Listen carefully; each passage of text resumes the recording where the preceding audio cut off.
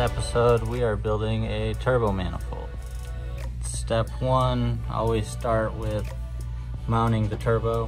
When planning the routing, I know it's hard to film, you always want to go after the header that's going to be the most difficult to build, which will be this one.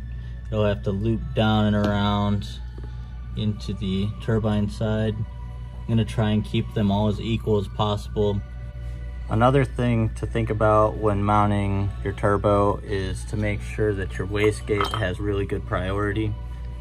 This manifold's going to come up from the bottom, and this will come off at, I don't know, 70-ish degree angle. As if this wasn't going to be difficult enough, I'm going to be adding a fresh air antilag, or a Turbo Smart 40 mil valve.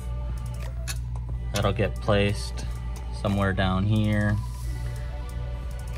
I hope.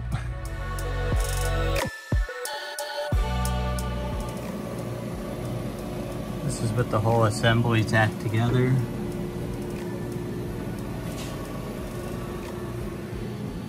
can see the wastegate has pretty solid priority coming off the collector. And then on the other side, you have the fresh air antilag.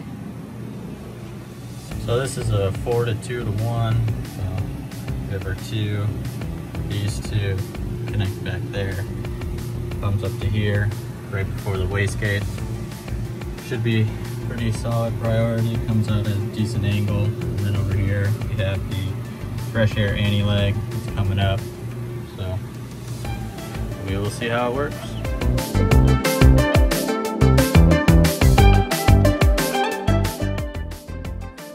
So here we have the manifold. It's all tacked together. I'm just gonna start going through, breaking off one piece, cleaning it all up, and then start welding it. I'll have to notch all of the miters in to get those all welded out. I skipped the building process. One, it's in the back of the motor, crammed up against the firewall, so it's really hard to see. Two, it's just a lot of cutting, grinding, trimming, fitting, repeat over and over and over again until you kind of get to this.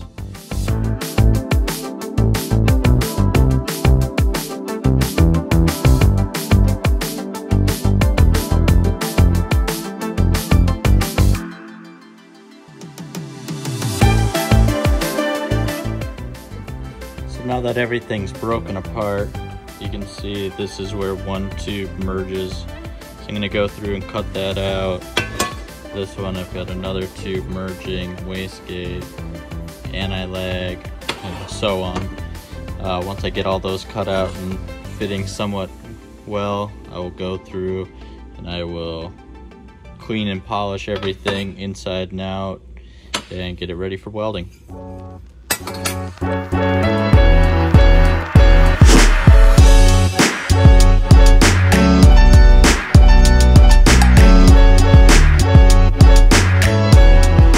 Another good tech tip here, you can see I left some material, I didn't get all the way to the line. That's just because when I go to weld some of these, alright, obviously there's a few joints here, so it's going to want to tweak and move just a little bit. So that way, you know, when I come back, you know, I can kind of cut it to fit and grind it so it's perfect. So you don't want to go too crazy and then weld it and then not have it fit. Alright, I've got everything prepped and clean, so now it's just time to start back purging and welding.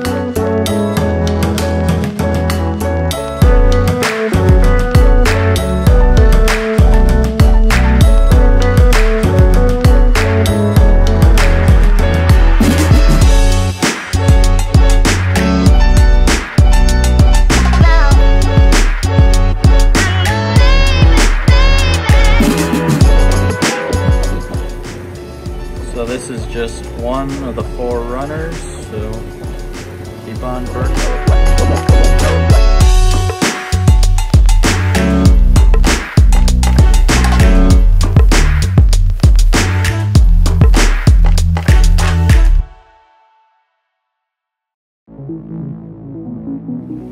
So I have this first runner tacked back on. I went to go check and verify that the turbo and everything still lines up where I want it to. So this is where I was saying about keeping these holes a little small until everything else is welded and you can get to it. So let's see. So we'll have this guy over here. So now we can go and trim to make sure.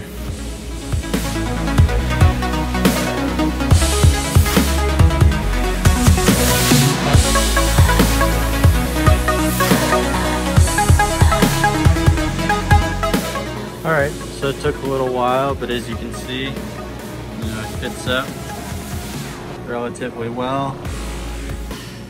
Another big thing to always look out for when building manifolds is to always think ahead, right? So I could get this piece fit in there, get it all cleaned up, but then I'm never going to be able to get a weld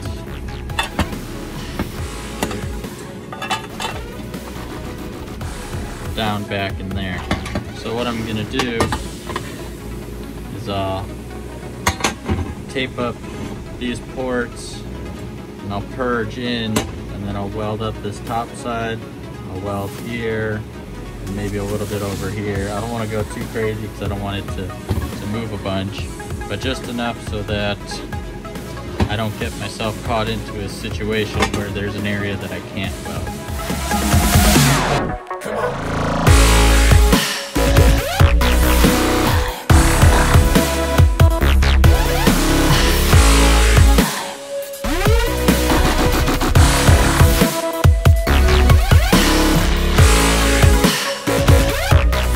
Now we'll just repeat the steps for the next one.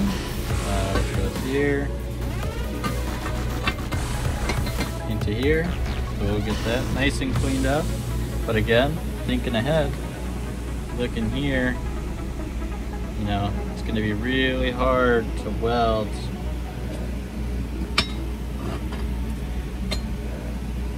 underneath there. So I'm going to get this runner fitting really nice, just put a couple tacks on it, and then I'll come over to this runner, get this one fitting nice, and I'll weld these two together, or at least the underside, and then I'll jump back over to here and get that all welded out. So now we have our two sections fully welded, minus what's on the flange. So all the hard to reach spots are gonna all be welded. Everything's turning out good. Back side of all of this. So now continue on to the puzzle and install this. Get that, you know, fitting just right.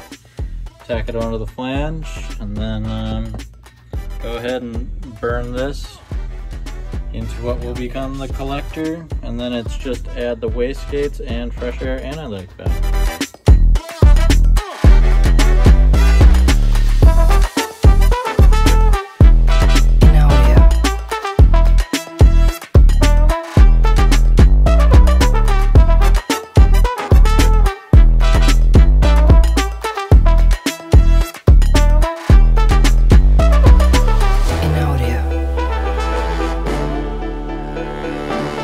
And the last step of this manifold is the same as the rest. You know, just clean and fit the wastegate tube and the fresh air antilag to the manifold. Cover everything up to back purge it and weld it.